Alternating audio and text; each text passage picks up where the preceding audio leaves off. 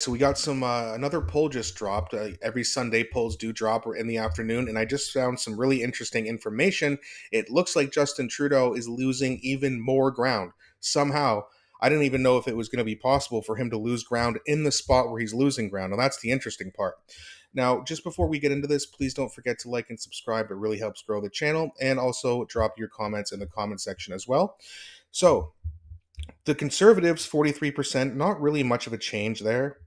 But if you look at the Liberals, 21%, and the NDP's at 19, they're neck and neck right now. The NDP actually gained a point or two based off of this Abacus data polling model that we see here that was, again, just released about an hour or so ago. The seat count on this, it looks like the Conservatives would get 225, Liberals 43, Bloc 41, NDP 32. Now, again, I know the NDP is kind of ripped up their agreement, even though they didn't really rip up any agreement.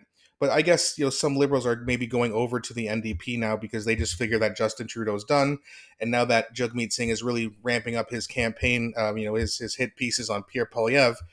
I guess they're getting a little bit of a shift there. And that being said, I don't expect that to hold. I think that this whole Jagmeet Singh coming out and pretending that he's really here for Canadians is just a bunch of bullshit. People are going to figure it out. We know he's a coward. We know he's trying to be some tough guy calling out Pierre Poilievre and citizens on the street when there's cops around. But nobody's intimidated by that guy. Nobody respects that guy. No one actually likes that guy. So that's not going to hold, in my opinion. But the interesting part, this isn't a riding map of Toronto. Super liberal Toronto. Again, this is from Abacus. And so Polling Canada just sent a message here too saying, while that every seat in the city went liberal in 2021, and now they're picking up less than half. Now the NDP, again, they're only picking up 3 seats. But look at all the blue. I mean, Pierre Poilievre is taking over Toronto.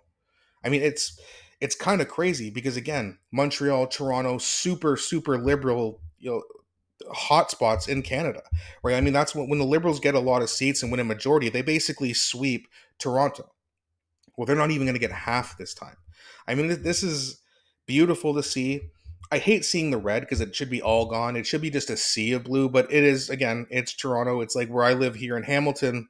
You're going to see some blue, but you're going to see a lot of orange too, unfortunately. But that being said, Justin Trudeau is losing even more ground in a stronghold, right? If he can't get it, which he's not going to, but there is zero chance when he looks at something like this, and when his cabinet members, when his MPs are looking at this, they're thinking, okay, so half of us are going to lose our job because this incompetent moron won't reach out and actually do something good for Canadians.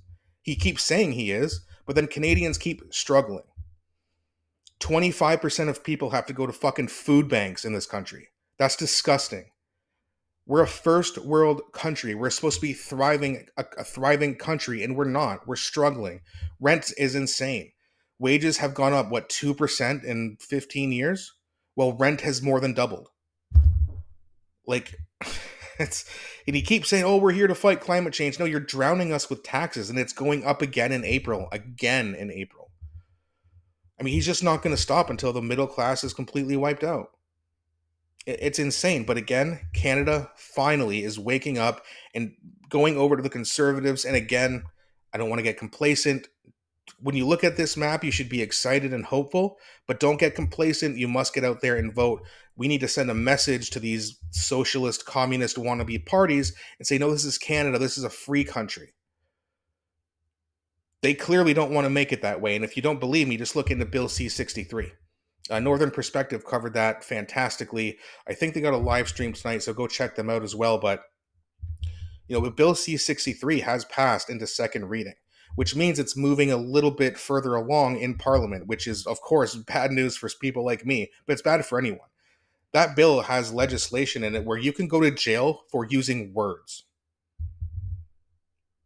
I mean, it doesn't get more totalitarian than that. I mean, it's disgusting. We need to wake up. Again, do not get complacent. Get out there and vote. And let's also push for an election as soon as possible. Because if Bill C-63 ends up passing, again, it won't, it's going to take a while for it, even if it does pass. But if it does, it's going to be a problem. Yeah, the Conservatives will get rid of it.